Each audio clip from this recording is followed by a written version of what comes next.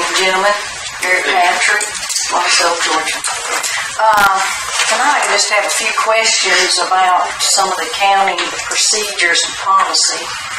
First one is, I was just wondering when y'all voted to approve checks on the check register per your policy.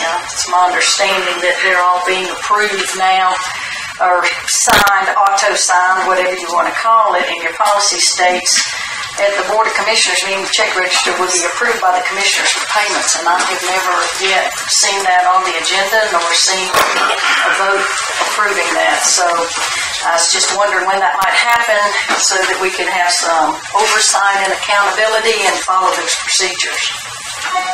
Number two, just wondering when you might have approved the loss agreement with the city and when it took effect. I know Ms. Smith's been up here several times and Mr. Alexander said several times about the agreement, and I noticed that the library's been open 7 days a week now, but I've never heard or seen where anybody's ever approved that agreement. It was signed or authorized to be signed or voted on.